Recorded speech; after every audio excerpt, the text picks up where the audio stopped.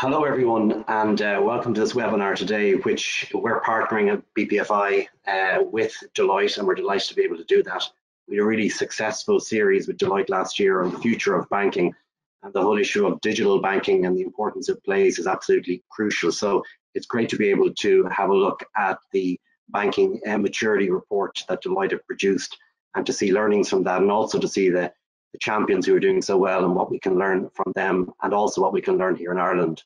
I think it's really important that we understand the changes that are going on since COVID.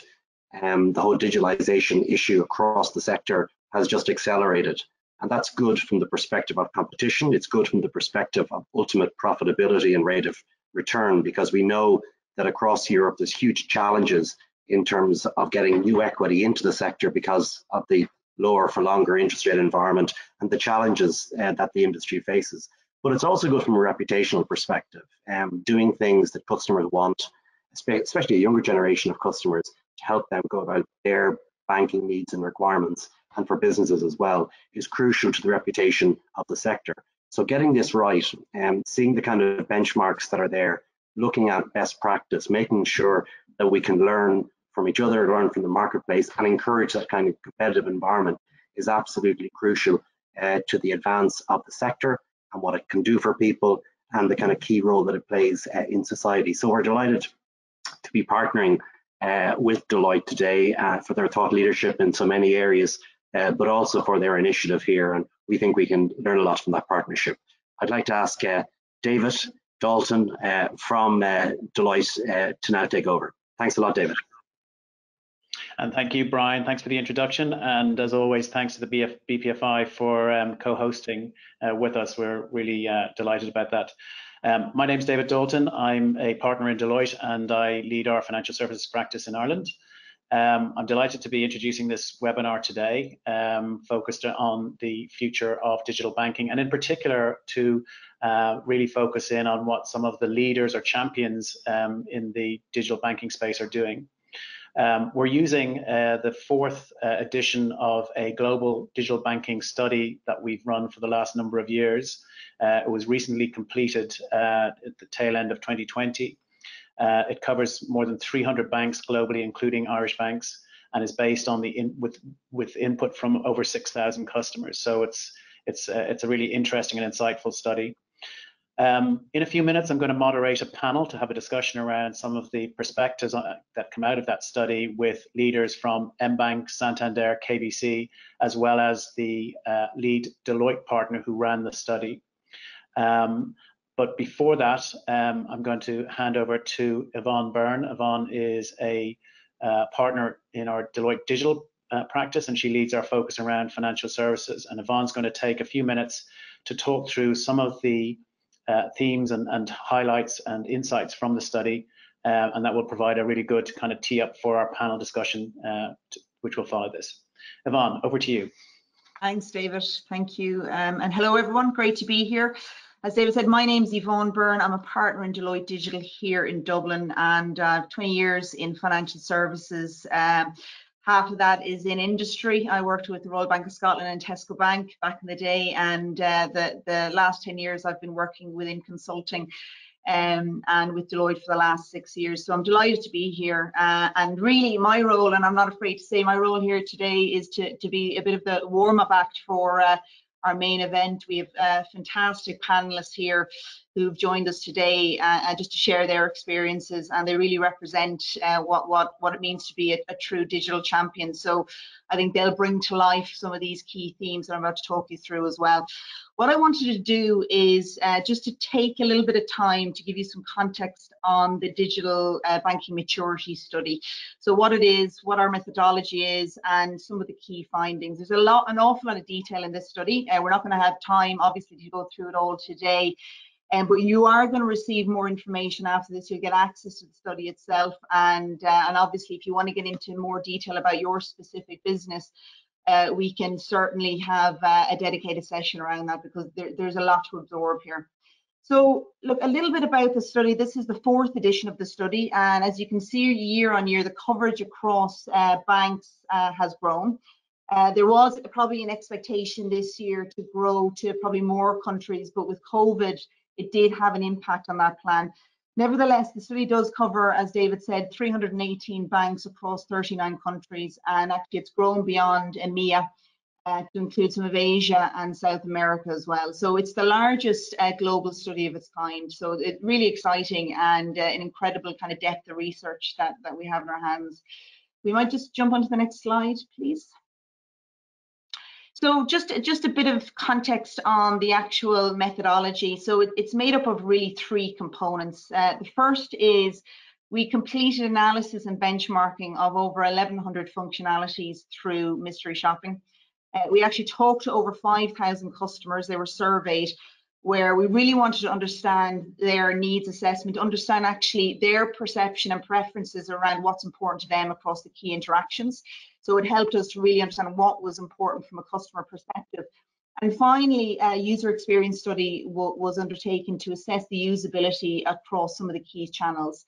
And these three components really combined to determine what the maturity score for each bank was, and ultimately where each country lies in terms of the study overall. Okay, so next slide, please. So this is the coverage. The 1,100 functionalities track across 6 stages of the journey. So we've got information gathering, account opening, customer onboarding, day-to-day banking, expanding the relationship, and ending the relationship. So it's very comprehensive, and we have deliberately tried to touch every point of interaction with the customer. Next slide, please.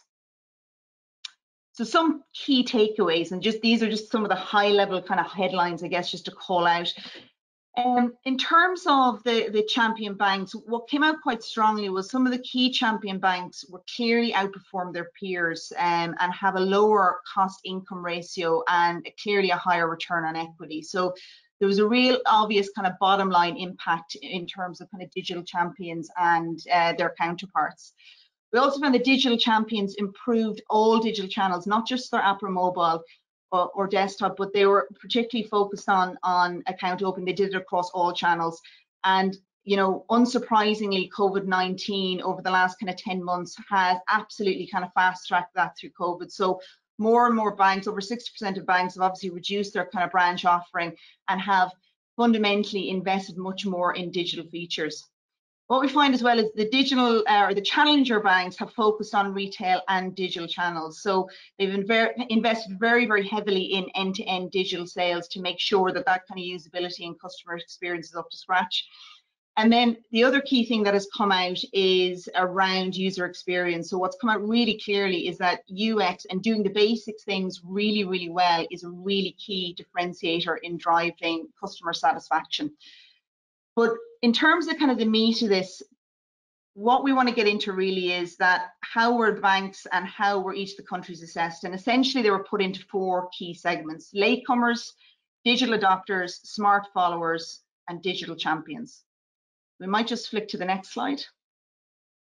So I don't know whether this is surprising or unsurprising, but Ireland has come out very clearly as a latecomer, and that position hasn't really changed since the last study in 2018, I guess. So we have probably kind of moved up a couple of blips, but not too much really. And as you can see, we're just behind the likes of Colombia, Romania, Greece, and ahead of Serbia and Hungary. So you know that's who we're kind of in and around. But the digital champions of 2018 really have maintained their positions quite broadly. So you know, you likes of kind of Turkey.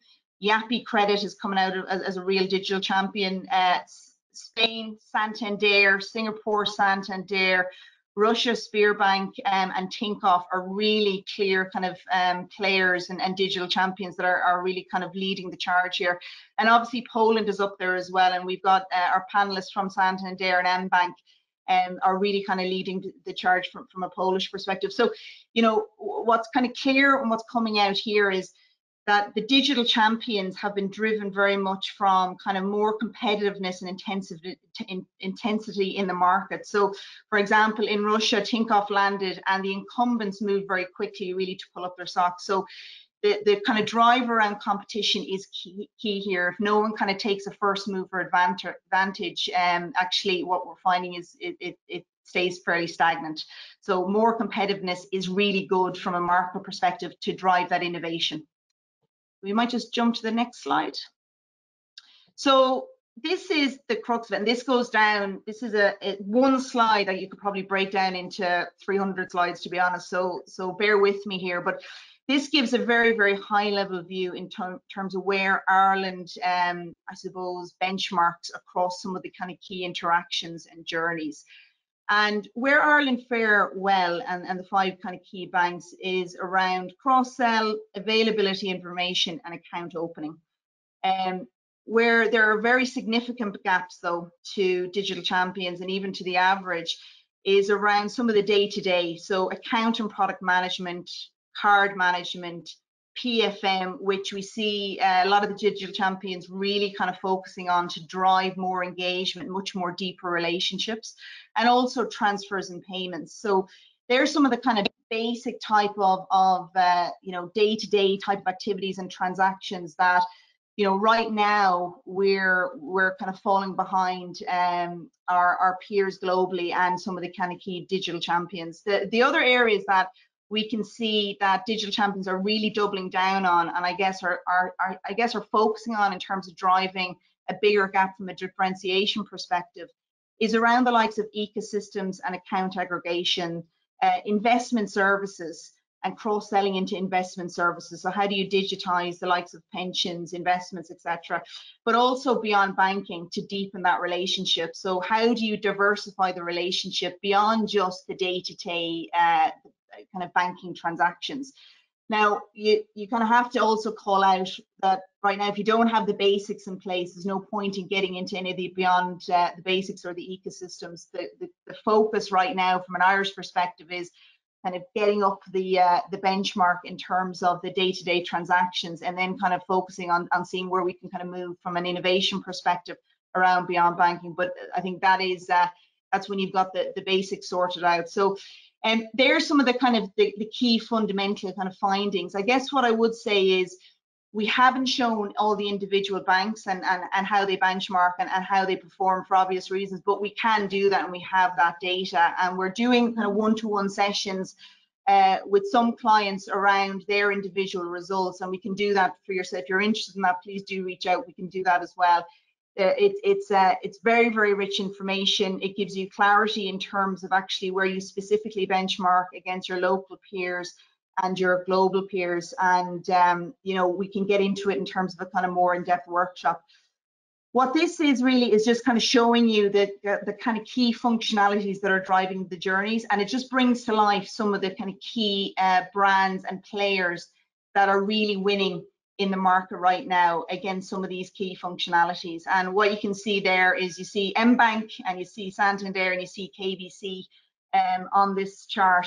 So they are really three of a group that are leading a really strong charge. So, you know, what's really kind of would be really interesting to hear now is their perspective in terms of what they're doing, what they're putting in place, and actually, you know, what their plans are for the future to actually really kind of drive on in terms of the kind of their digital champion plans. So with that, we might move on to the next slide and move to the panel.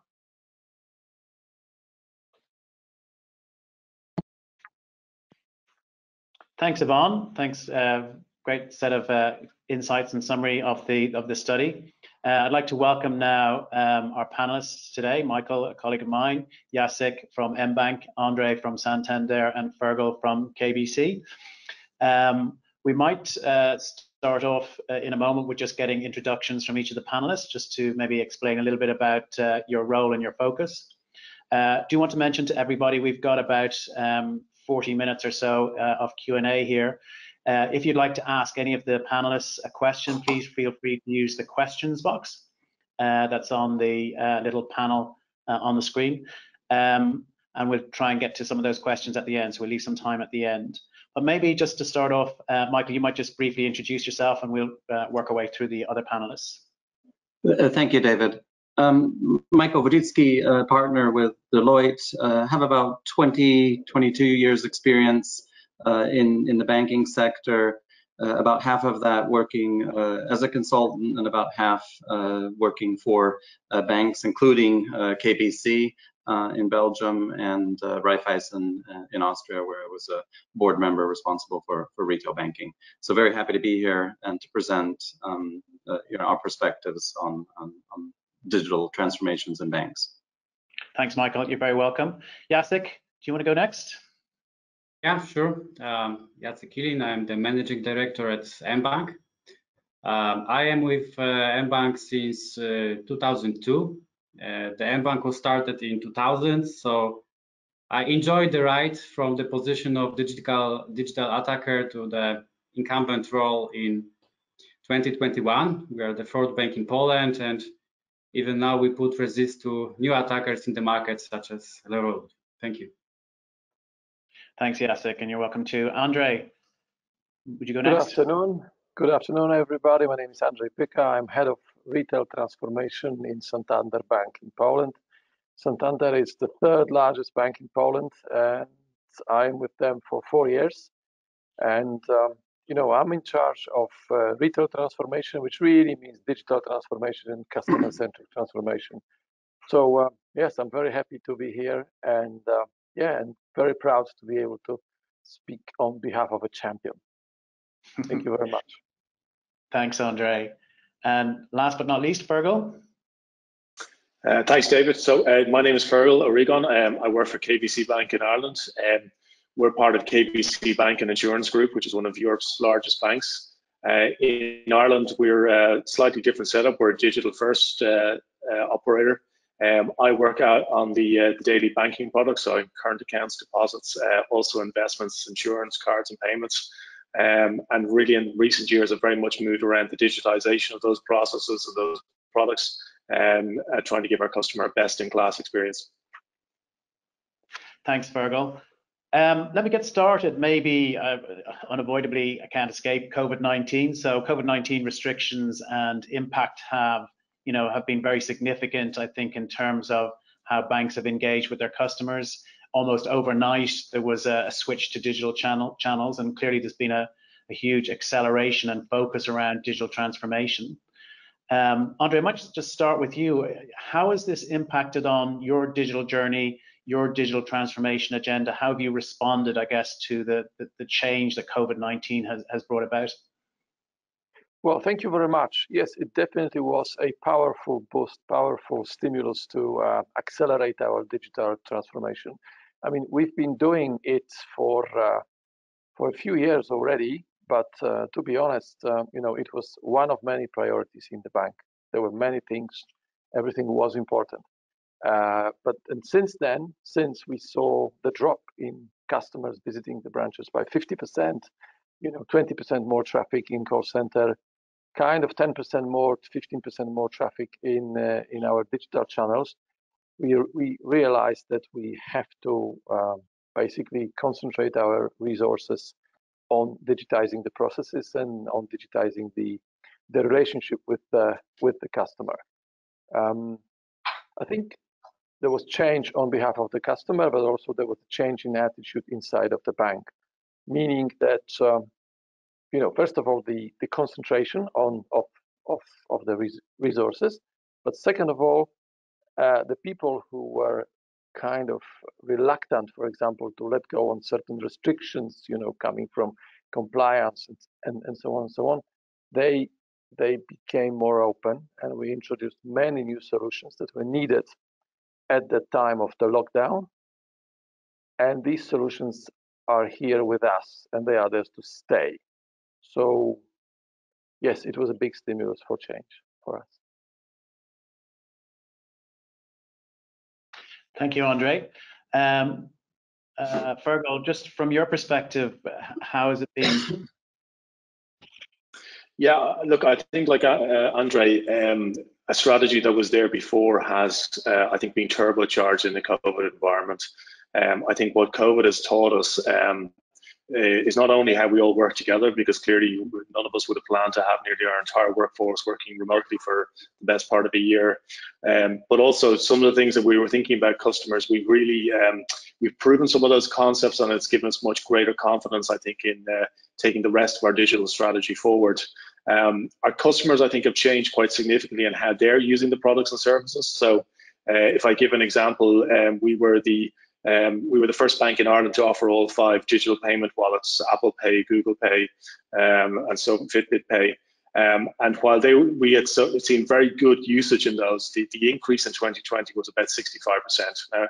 And KBC has always operated as a cashless bank in Ireland. So again, that validated that move to digital and online payments. And we've also seen much greater customer usage of self-service options, around account management, PIN management, card management, and so forth. And again, that's actually, funny enough, has reduced the calls into the contact center, because I think customers are looking for online ways of solving those.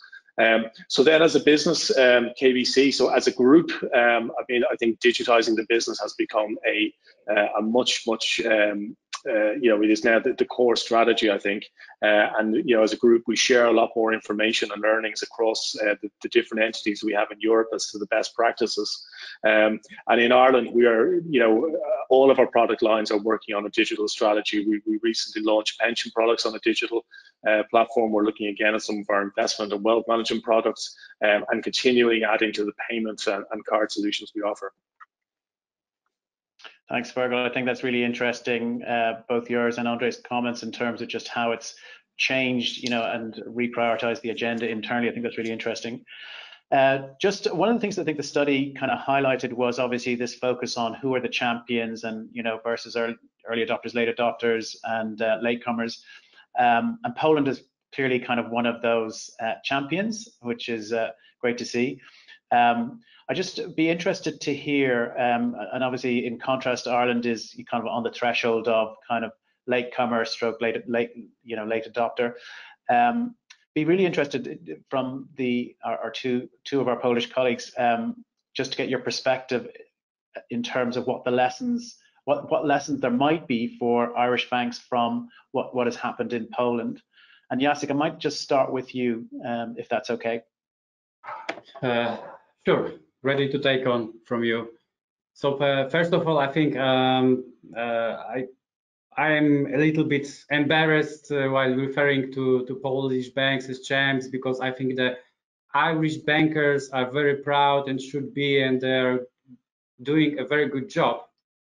The context is very important. So the Poles were just lucky, lucky and unlucky, because we had the communism, we had a transformation, we were starting building a modern retail sector, for instance, very, very late. So we were privileged to take on this journey with more decent technologies. So I think we're just lucky with the context. We had high margins, high in the retail business, and not performing well traditional banking sector. So the experience was very bad. So this put us in front. What we see also in the market, that there is no radical flip. So the incumbent banks that started this journey are still the best, the most dominant banks. So even if they started the transformation later, they could remain as the leaders of the market. We also see that actually in digital banking, the supply of digital features, digital scenarios creates demand. So what we see in Poland, as it was a massive investment of Polish banks into all novelty scenarios, the customers also responded. So sometimes you can think ahead what is happening now in new market and predict what will be the demand for services in the future. The last position I would like to comment now is that digitalization is not a one, let's say, one push, one project. Maybe at the very beginning you need something to change your internal organization, your the structure of your organization, the people who are inside, the culture. Maybe there is a few projects to, let's say, modernize your backbone infrastructure. But then digital banking is very difficult to just design once and implement with the hope that it'll be working forever. It's rather a process where you can, where you should, let's say, build with small add-ons to your digital infrastructure features, train people, let's say, maybe go agile, and let's say move on with every step to improve your digital performance. Thanks, Jacek. Andre, anything that you'd add to that? Yes, I would love to add something. First of all, I'd like to say that we are lucky because we had mBank, and that's not a joke. I think it's you know, in the year 2000, which is a long time ago, we had an internet-only bank in Poland, which quickly had 1 million customers, and this kind of prompted all the other banks to really seriously you know, looking at the digital channels and digital banking. It was internet banking at the time, and so we had this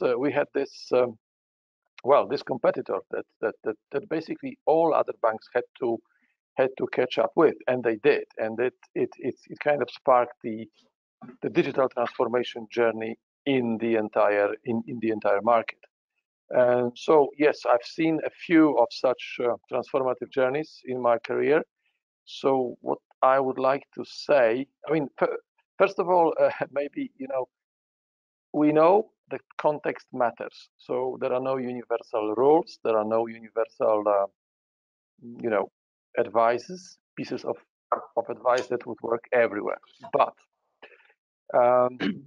it's definitely, I mean, there is a strong business case behind digitization, and it doesn't come so much from the customer interaction, but I think the business case, so the return on investment, it comes more from the simplification of the internal machinery of the bank. I mean, there's so much that can be, you know, if you take a typical traditional large bank, there's so much that can be made simpler, cheaper, automated, and so on and so on. So digitization and kind of enforces, you know, this internal transformation that in turn brings a lot of savings later on. So that is a powerful business case. And so the money invested will come back sooner or later. So that's one. The second, as Jacek said, yes, it is a process. It's not a project that you launch and, you know, in a year or two you are done. You know, you will have your first outcomes, you know, in 9 months maybe, but then it's a quarter after quarter after quarter, you know, modernizing, simplifying, removing old things, you know, introducing new customer experiences, and so on and so on. So it's a process. You have to be consistent and you have to be patient. And the third is probably the role of the interdisciplinary teams doing it. I mean, making sure that there are no silos, kind of staying apart, talking to each other through email and steering committees. I mean, such projects rather, you know, have less chance of actually winning in this transformation. So these would be my 3 remarks. Thanks, Andre. And maybe just building on those comments and also a comment from Jacek as well. Clearly, to be a leader in the digital banking space requires, you know, a sophisticated leading digital engineering capability and beyond that, actually. How do you go about, you know, creating that digital engineering capability in banks, particularly in banks where you have a kind of a legacy IT infrastructure, legacy IT organization, and broader than that? Michael, maybe come to you, get your view on that. Thank you. I think, look, the good news is that there are legacy banks, incumbent banks, who have become digital champions. So in Europe, we have examples of Santander. I would even call actually mBank now a legacy bank after 20 years. KBC in Belgium, you know, BBVA, ING, Sberbank, which you mentioned. So even in the context of Russia. So I think that's the good news, that it's doable. I think when I observe, how these banks transform themselves, in all the examples I've seen, it starts at the top. Okay, it starts with senior management who essentially accept that, look, in today's environment, a bank is an IT company with some branches, with a regulator, and with a compliance department and so forth. But essentially, it's an IT company, and as a result, there needs to be from the senior management an understanding of what is IT. Okay, and this is what I think is really a step. It's not a function which supplies and provides services to the rest of the bank. It's a core of what the bank is, and so senior executives have to learn about IT, and I think that's what I would say is the first step. And then, look, if we go in then to the details of how a transformation is conducted and what happens, I think I would kind of break it up into two areas. One is looking at your IT systems and really making the step to go forward from monolithic systems to breaking up those monolithic systems into microservices, through APIs, so that they can communicate with each other. Setting up things like DevOps, which are required for continuous development. So that's what I would say on the kind of the hard infrastructure side of IT. And then on the second piece is, how you organize yourself to deliver change. And what we've seen in many examples of the digital champions is an embracement of agile. So an agile organization which essentially breaks this barrier between IT and business. So brings together IT and business, puts them in one room or together in one team. Together, by the way, with control functions like risk, compliance, legal, data security, and so forth. And makes those teams setting the same goals, same KPIs, and delivering in a regular sprint methodology. And the last comment, and I'll hand it over to Anjay, who has a lot of experience in the agile space. What's important is how those teams are coordinated, and as I said earlier, they have a common purpose and common KPIs. So let me. Thanks, Michael. Andre, I was going to get your perspective as well. Does that resonate with you? Is your journey in Santander been similar, or have you got some compare and contrast with that? Thank you very much. Yes, I mean it resonates fully. I think there are two barriers to digitization. One is this legacy architecture that is complex and huge and difficult to change.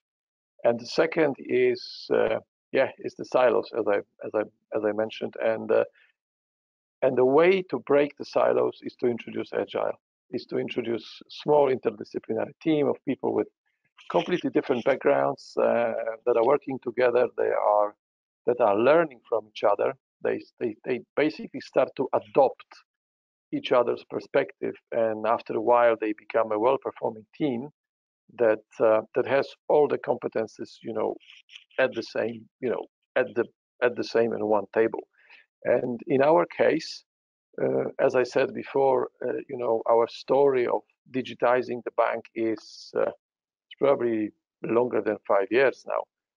And the introduction of the agile way of working, kind of 2.5 years ago, 3, I think now, I think it was a major breakthrough. It really accelerated the efforts, and also make the efforts kind of smarter, doing the right thing. So we started doing the right thing, and what we are doing, it was faster. Just for the simple fact of getting these people with different perspective to working really together, flat structure, as little formalism as necessary. Good coordination, quarterly planning, and it really did help. And we still have complex and entangled legacy architecture. It's still there. It's not so easy to untangle, but of course we are working on it. Thanks, Andre. I think there were some really good points from both you and Michael just around, the organizational aspects of this, the ways of working, that are really important. Just moving on, I think one of the things that the study touched upon was ecosystems and how they're important in being able to deliver enhanced customer experiences more quickly because the capability already exists, you don't have to build it, but also to be able to extend the types of experiences to customers.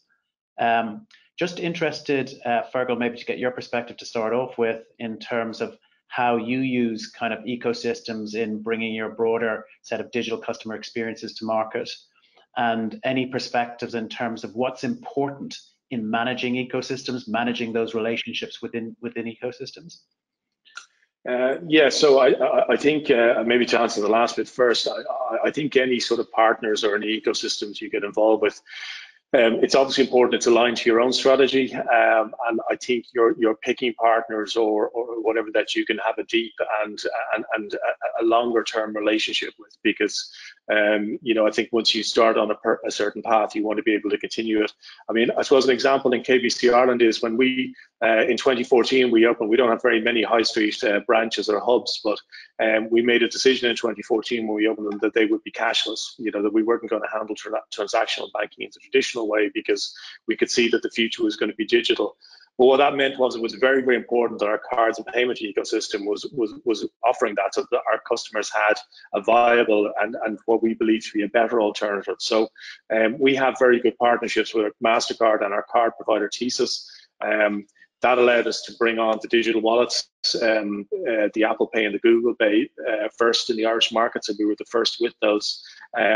And I think the value of the ecosystem is, while it's challenging to bring the first one of those on, and there's a lot of work on, the strength of the partnership, the ecosystem, is that the second and third and fourth one becomes a lot easier, almost that it becomes a business as usual. So important you manage that along that. And then what we found as well was that the value of managing it in that way, it works as a two-way. So we had a problem with our customers, getting onto our service center on lost and stolen cards, right? So and the process around that was people who couldn't access cash couldn't also have a card until it arrived in the post. So we were able to develop a solution working with that ecosystem where on our app you could cancel the card and the new digital card was instantly provisioned. So literally in a matter of minutes, a stolen card was replaced in the app. And these are very important elements, and that's where I think ecosystems really have their value, but also through kind of longer term relationships as well. Thanks, Fergal. Some very good points there. Jacek, what's your perspective around ecosystems? What's your experience from an mBank perspective? Well, it's a tough question. Just as we are talking, I think there was an announcement that as for the ecosystem cooperation with third parties, the Apple is extending its horizontal consolidation and going into cars. This time with Kia as a partner, but you know well how the partners of Apple usually end. So the consolidation continues, yes. So and I think this is very often how we work with the partners, with the ecosystem. The general rule I think we keep is that if it's something it's in our core business, we know how to do it, and it's essential to deliver a frictionless experience to the customer. It's something we are doing on our own with other partners. Every relationship to manage is a relationship to manage, so it's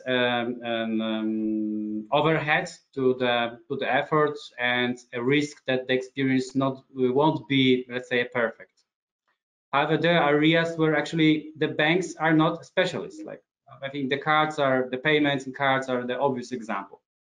But I would say that the contact center systems are the same example. Or let's say even in our history, we had examples where a new startup had a new technology, a breakthrough technology, and we didn't spend time to discuss how we split, let's say, revenue from the business. We wanted just to be very quick in the market and enter this cooperation just to be for instance, a first bank in Poland who introduced instant payments between customers. We also had examples where the areas were so risky, so new, that we cooperated with vendors, partners on the basis of, let's say, common effort. Like we didn't know how a new technology will end, but we, let's say, co-invested in this technology to deliver something new to the customers. This is how we brought to our customers the, let's say, video branch, for instance. At the time, the product didn't exist. We are just building it together with the partner who then got this product and offered to others. The banks, I think, usually, especially the French is a different market, but in Poland, the banks are not specialists, I think, in insurance products. So it's very common, let's say, to have a good cooperation with insurance companies to deliver together with banking products, insurance products, not only bank insurance, but also standalone products. Well, as for the future, I think everybody is dreaming to become a super app, yes, to grab more attention from the customer with the extended offer of products outside of traditional banking and insurance, like, I don't know, tickets, bookings, and so on. I think it's a very interesting dream. I think this idea is not tested so far. It's driven by the best example, I think, from China, where actually it really works. Everybody would like to be in the same space. We are experimenting with that, and of course, this is not our main domain. So the only choice was to, let's say, partner with the platforms, the third-party providers, let's say, just to put this feature in the market and test it against customer demand. Thank you, Jacek. I might just remind everybody, if you want to ask a question, just post a question in the question box. Hopefully you can kind of see that on your screen. We leave a few minutes at the end to pick up any questions from the audience. Just moving on, I think one of the things that the survey kind of touched upon was a focus around digital channel challengers, so those players who are purely digitally focused, and how they're bringing kind of innovative customer offerings to the market to help differentiate themselves against the incumbents, I guess. Clearly, in Ireland, we've had the likes of Revolut and N26, I guess in that space. Maybe Fergal, just coming back to you, just how do you think Irish banks can respond and compete to these digital challengers and the types of innovation that they're bringing to the market? Yeah, thanks, David. I think, right, so I mean, I think Brian talked about it at the beginning about the fundamental shift in banking and the move towards digitization. And I think you've got, a very strong digital fintech offering emerging, or has already emerged against the legacy bank. I suppose how we see it in KBC, we see ourselves as the challenger bank in the Irish market. But we do it different. We're definitely digital first, and we're designing all of our products and processes to be digital first. But we think it's important to be digital with a human touch. So we do have a limited hub network out there and a contact center. And we think it's important that our customers can interact with us in a manner of their choosing, and expect the same standard of service and speed of execution. So that's how we position ourselves in the Irish market. From a strategic point of view, then, we have, around Easter last year, we did a full upgrade of our core banking platform, which I guess positions ourselves for future change. And we also announced our transition to a bank insurance model in Ireland. So while we've offered traditional banking products, mortgages, current accounts, etc., we're now offering pensions and insurance through a digital mode. I think that's, again, adding a distinctiveness that the fintech and the legacy banks aren't offering in Ireland. Thanks, Fergal. Michael, maybe from an outside-in perspective, what thoughts do you have? What kind of advice do you have? Yeah, well, I think Irish incumbent banks have to respond, right? When I look at the chart that Yvonne presented and where Ireland's position was, I was surprised, right, that you're a latecomer, right? So I was, Celtic Tiger image of Ireland, and it was a little bit disturbed by that view. So I think Ireland is actually could be a target for disruption, right, where challengers come in, and if you've got sleepy incumbents who aren't going to be aggressive on the market, then that's a great market for these challengers. I think again, what I said earlier, maybe, by the way, protecting Ireland and giving you a little bit of breathing room is the fact that it's, you're a smaller country, so maybe not on the radar screen of many of these challengers for now. On the other hand, it's, you have a high GDP per capita, so it also makes it attractive. I think, look, as I said earlier, and as we've seen, we have to remember that incumbents can do it, right? Incumbents can become digital champions. And we heard a couple times around the fact that context matters, and what's the market we are in, and what is the context there. But you have to also remember that you create the context, right? And so when I look at some of these markets which are more advanced and how they became more advanced, in essentially all the cases, it was actually an incumbent who made the bold step and the bold move to really transform themselves, but in a very, very fundamental way. So when we look at actually in Poland, it was mBank, who, by the way, was a traditional bank that entered into the retail segment. So that was a move. When we look at Russia, it was the incumbent Sberbank who made this bold move to try to transform itself. But I think, and then Spain is another great example where it was a group of incumbents who essentially at the same time made these decisions to really restructure themselves. And I think when I look at what those banks did, it wasn't dipping your toe in the water. It wasn't looking at how do we traditionally run a project. Let's set up a steering committee. They look at it as a fundamental way of changing how they operate. And then what we've definitely seen in more recent years, as has been mentioned a couple times, is this idea of in a way breaking the bank, reorganizing it, breaking these silos which traditionally exist between the different functions like IT, business, risk, compliance, and so forth. And agile has been found to be as I said earlier, a methodology which has been quite successful in driving those sorts of transformations. And then it also takes a cultural change with the bank.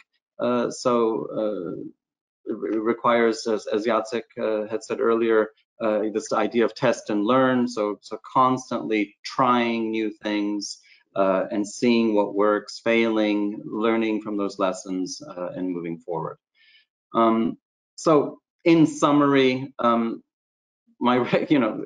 is going to be, and my question is, who is going to be that innovative, bold Irish bank which will make the step forward to a champion? And it can be done, it has been done, and it's just a matter of the will to do it.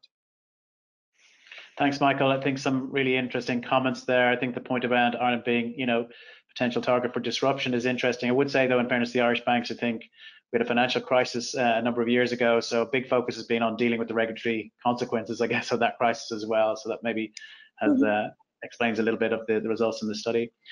Just my last question before I go to the audience is just around brand, and I think probably kind of building on some of the points earlier, but to be successful, I think it's interesting just to consider where bank brands are coming from. So obviously built up over many years in a bricks and mortar kind of world.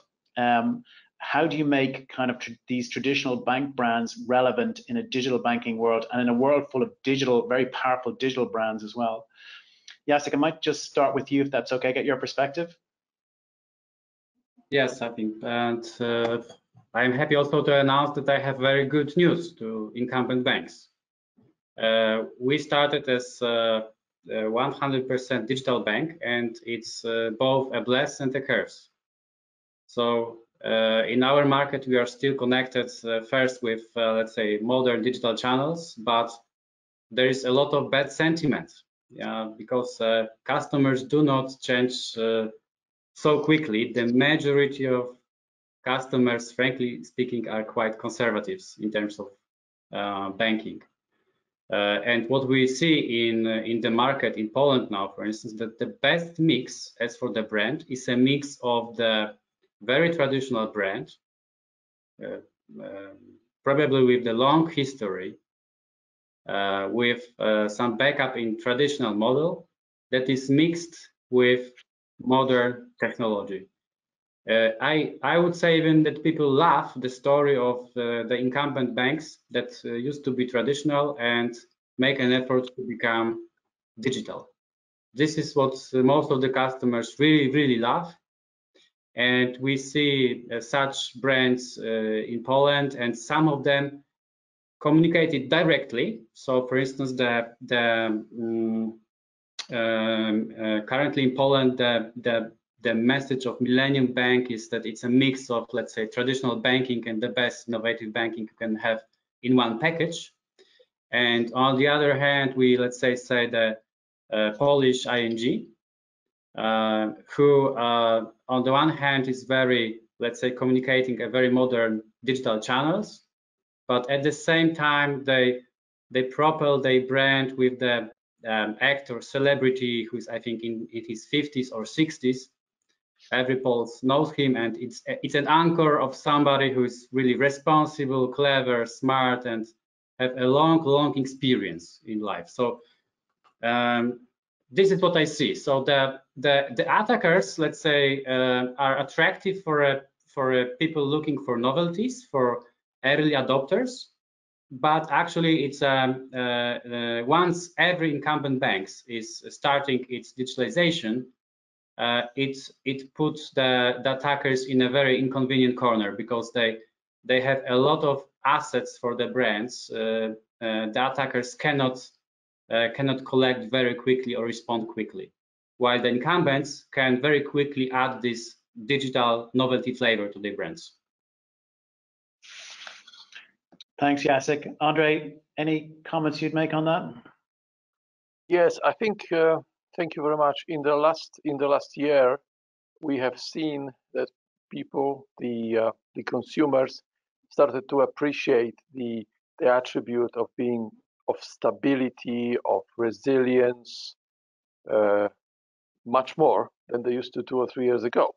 So I think now being a traditional bank is good. It really is valuable, but in the eyes of the customer. But being traditional does not mean you have to be stale. I think this is the big difference. You can. It's not about. It's not either or. I think the best strategy for a brand is to be traditional and digital, or having roots in the history that kind of guarantees stability, and be digital and be friendly and be super convenient for the customers. And we have such examples in Poland. Jacek mentioned ING and Millennium, but I must say that the largest bank in the country, this is the super incumbent. Yeah, some time ago they were almost the only bank in the country, and they had the reputation of really stale, kind of unfriendly, and so on and so on and so on. Today they have probably the best, or one of the best apps in the in the market, and they are modern, they are innovative, and they are still the biggest. They're still the biggest, and they have 100 years of tradition. So they are a great example of super traditional bank becoming a super modern bank over a couple of years, maybe 5. Thanks, Andre. So there's a few questions I've got in from our audience. I'll pick up on the first one, which is, are there examples of successful partnerships with fintechs, or do banks need to rely on themselves and transform themselves? Who'd like to maybe have a first go at that? Where I will start. Sorry. Thanks, yeah. Can I? Okay, so yeah. I think the transformation is on the bank must do it on their own. Yeah, so it's huge operation, and do not count on fintechs to solve all your problems. I think it's the cooperation, as for my experience, is just picking up from some extra features, extra projects that can distinguish your offering or add a flavor to your offering.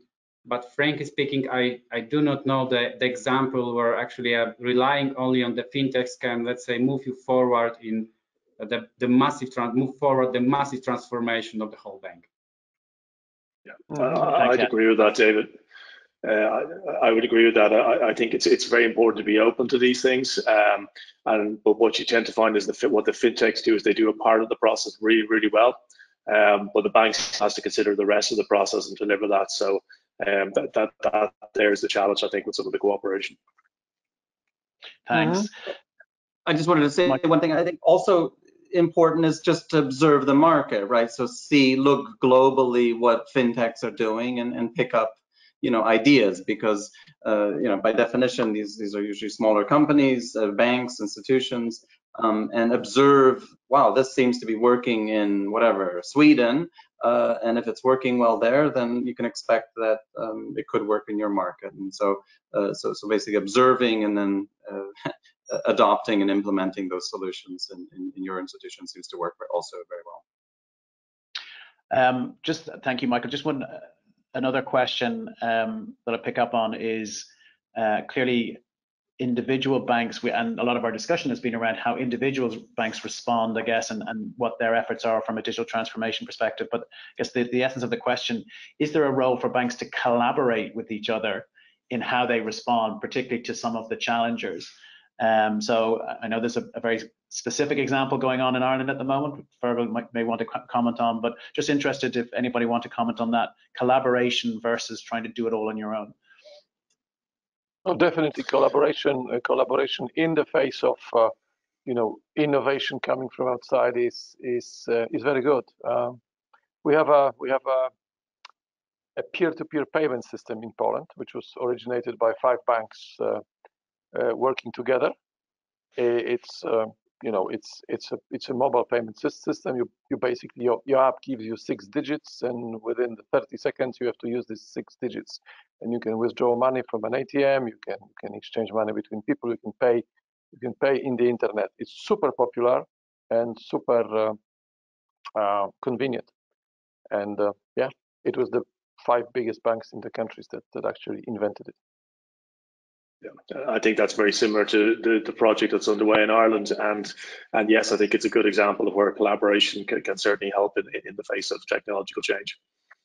Yeah, and that example, currently that system has around 40% of online transactions are run through that cooperation, and the banks basically realize that individually they're competing against each other, so create a joint offer. By the way, that can develop further. So there's also plans that you can take from payments to then consumer loans and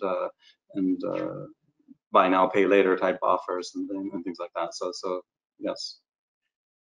Okay, unfortunately time has beaten us, and we're now ahead of time, and unfortunately can't pick up some of the other questions. Apologies about that, but let me just give a massive thanks to our panelists. I think Andre, Jacek, Fergal and Michael, you've made some really great contributions, really great insights, really appreciate it. Thank you for that. Also like to just thank Yvonne for her presentation of some of the highlights of our study, and also to the BPFI for co-hosting this with us today. Just to mention that the study is available on the Deloitte website, and we will be posting a recording of this webinar on our website as well if you want to kind of catch it again. So thank you very much. Thank you for attending, and enjoy the rest of your day. Thank you very much. Thank you. Thank you very much. Thank you.